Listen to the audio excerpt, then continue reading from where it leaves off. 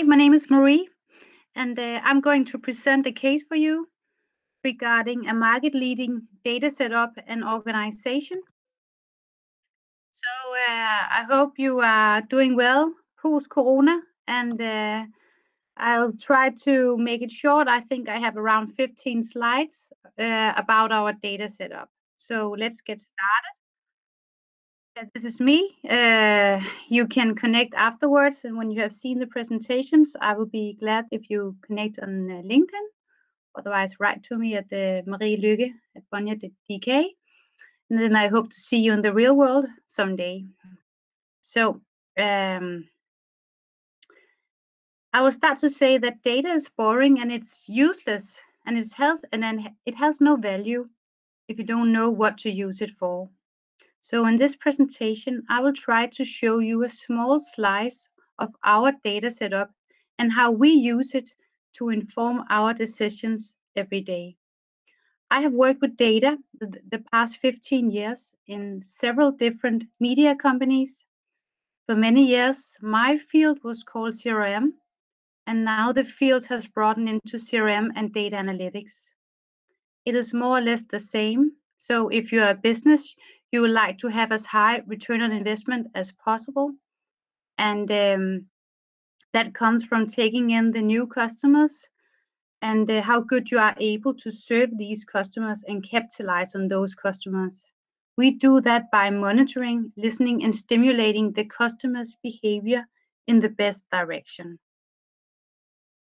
So Bonnier Publication is a media company with presence primarily in the Nordic. We are mostly a print media company, but we are transforming into a multi-platform media company. We have 11 millions of returning visitors to our properties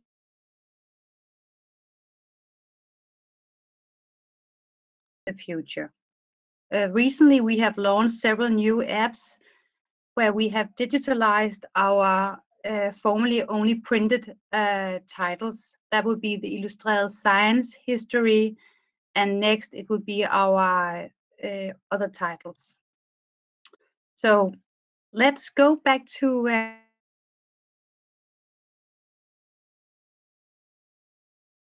this is how our organization looked like at that point. If you did an internal diagnosis, what we could see in 2018 was that we had people who were pretty good on the marketing and communication side, but our products, as you can see here, were print only, and we did not in any way have the right MarTech set up to ensure speed and follow the market as well as the customer expectations, because customers today expect that they can have content delivered whenever they want, wherever they want. So we could see that the right enablers to support our digital transformation were non-existing. So we decided to join forces with IIH Nordic, who is an awarded digital agency based here in Copenhagen, where I live. They helped us implement a new data setup to better support our use cases. Instead of all kinds of different patchwork solution, we decided to build upon the Google Marketing Cloud. Our data before the new data strategy looked like this, and we had a big struggle with the internal data silos. So the problem when you have data like this is that you miss the opportunity that comes from having the full picture of the customers. So every time you look into one of your data silos, you get a very limited picture of the customer and maybe totally wrong picture. So what characterizes this setup is also that, a customer behavior analysis, those analyses are done manually. And when you get the results, it's never in real time and it's often too late. So it's very difficult to execute on this data. But back in 2018, it was not only our internal data that caused us troubles, but also our important web data caused us troubles. We had an analysis that showed us a lot of missed opportunities to follow the customer across our domains and in the funnel from paid to owned media. So most of the things happening on sites, they were basically out of control, and often we had a very slow load speed. So, but what is important to say is that the worst part was that we could not trust data back in 2018 because we had not had a defined strategy across our properties. So all our websites, and we have quite a lot because we're in 4 countries and we have a lot of sites for each title. All the sites were tagged their own way. So the picture back in 2018 was very clear. We needed to invest in our tech and data. And I mean, this is maybe where you are today in your organization. So what we did was that we knew we needed to ensure focus. And to ensure focus, we said that our investment in data should deliver on 6 concrete and commercial use cases. And why use cases? Well, the obvious benefit of working with use cases in terms of data is that you minimize the risk of out of control data projects, where you sometimes kind of tend to forget why you are doing the project. So use cases are perfect to prioritize because you simply ask the question all the time, does this or that contribute to the use case, yes or no, and then you move forward. So today, what we have today is a best-in-class, I would say, data setup. Our new data setup is based on Google 360, where all the building blocks are built to fit together. So you might question why Google and why not another off-the-shelf product? I will give you 4 reasons. First, Google is, as I see it, best in class. They are leading the way on marketing data. 2, our marketing organization were already relying heavily on Google's products. So it made it a lot easier. So by investing in the full Google 360 suite, we could build on top of the things that we already did. And the fourth reason was that it had much more perspective and less risk to invest in what we already knew instead of trying to mix a lot of different platforms that will fulfill the same purpose. So this is how it looked today. What I need to mention also is that as part of the investment, we also invested in Google BigQuery. BigQuery is Google's cloud-based data warehouse. So despite tons of data, you are able to run real fast SQL. The performance for us is unmatched by any of our internal systems. You should really look into this Google BigQuery if you are thinking about, gathering your data. So Google BigQuery is now the very center of all our relevant data. This means that all data that we need are gathered here. So this is our new data landscape. My data analysts, they can combine all sort of external and internal data sources. They can combine web data with CRM data, transactional data, app data, paid media logins, and data from our new paywall. So this makes us in the CRM department and in all other communication parts of the company able to follow customers across channels, across platforms, and we can track behavior and nudge to the fully exploring of the products across devices. So we can follow the customer from website to app and so on, and we can all the time track what they're doing, what they're reading, and so on. And then we can monitorize this and we can communicate in order to stimulate their customer journey. So when we have gathered all our data in Google BigQuery, we are able to follow customers, and it provides us with the full 360 view of the customer. The perfect thing is that data can easily be accessed and activated in the different channels through Google Cloud Function. On top of all this, we use Google Data Studio to visualize our insights and make data available throughout the organization. Another funny thing is that we can see that Google BigQuery has been a kind of a pacemaker for our old systems, because all the old systems have tend to be more relevant now that they are fed with much better data. So instead of go and change the whole system landscape, we have kind of changed the thing in the middle, and all the other systems around are performing much better today. Yeah. I'd like to also tell you a little bit of our practical use of machine learning models. For us, machine learning is now part of our business. It's not something that we talk and dream about. It's part of our everyday business. So with all data collected in Google BigQuery, we are now able to do analysis and predictions on a much richer one-on-one level. So this is illustrated science, and this is our paywall. The paywall should show the visitor that content are limited.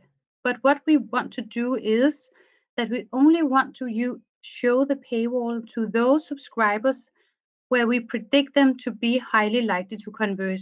Otherwise, we want them to just go around on the websites and read a lot of more articles, because that will make them more happy about the product.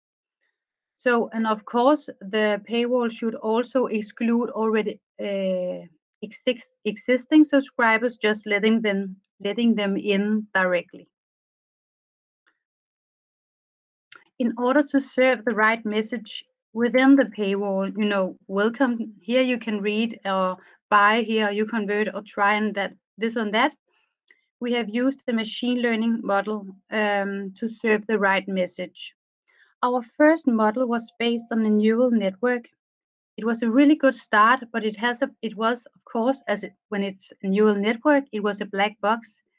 And what we could see was that we needed to understand a little bit more what is going on and adjust.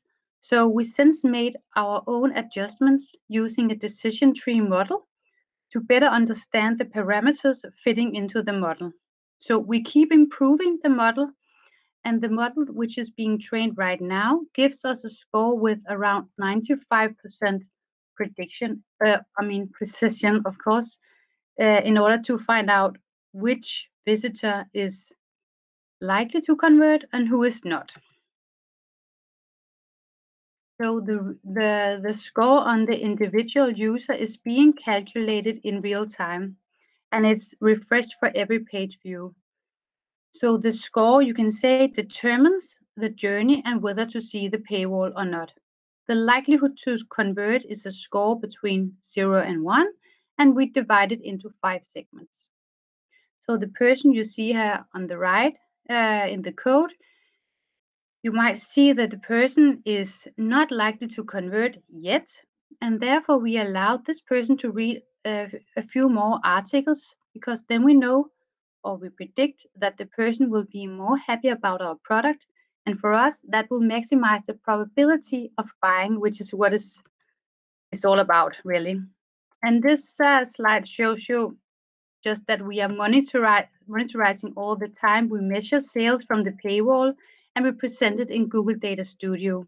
So we make the knowledge available and insight available throughout the organization in order to adjust communication, adjust the pricing, and so on. And of course, also adjust the things that we do within the conversion rate optimization department. We compare impressions with paywall and conversions and so on, and we analyze the different traffic sources and how different traffic react to the paywall. We analyze current subscriber behavior and so on. And all this, if you remember our 6 use cases, all this contribute to the use case around data-driven inventory management. So we work much more actively with our inventory today than we did back in 2018. So to wrap it up, our data now enable us to think in user journey and execute accordingly. We engage with content through various medias, video content on Facebook and YouTube, articles in newsletters, SEO, Google Ads, and so on. Some content are paid and some are organic. So when we use paid media, the audiences are qualified through our CLV data in order to have differentiated bidding. And that we do that on the predicted lifetime value. On occasions, we may even exclude existing customers because we predict that these will not be a good business for us to work with. All traffic are led into our sites where the machine learning algorithm determines the commercial user journey in real time. So depending on the score, you will have different user journeys. We either allow the users to try the product by consuming content, or we ask for email, or we may even display the paywall. So when the paywall has been showed and we do not see a conversion, then we will send the person an email afterwards, an automated email that will arrive 24 hours afterwards, trying to convert the consumer once more. And of course, in the end, we will also do the remarketing on different social media channels, of course. So it sounds good, I think, but we still have challenges. Of course, we have challenges as every other organization. We have a lot of challenges regarding. We need to be much more professional around using login on all our sites. We have something around our skills because a new data setup sets new requirements to the persons and the whole staff and so on, that we have the right roles in our organization. We need to hire a lot of new people. We need to educate a lot of people.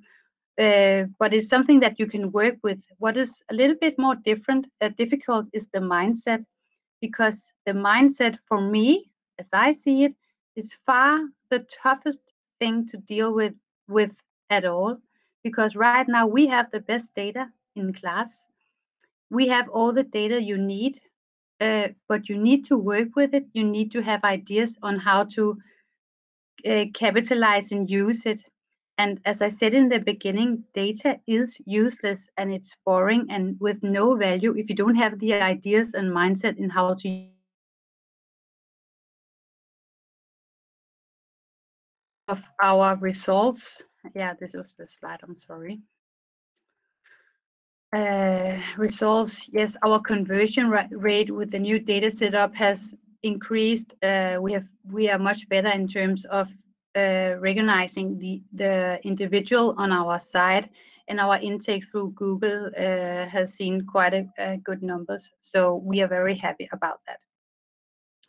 So yeah, I would just say thanks for now, and please reach out if you want to have any questions or want to talk or something like that. Have a nice day.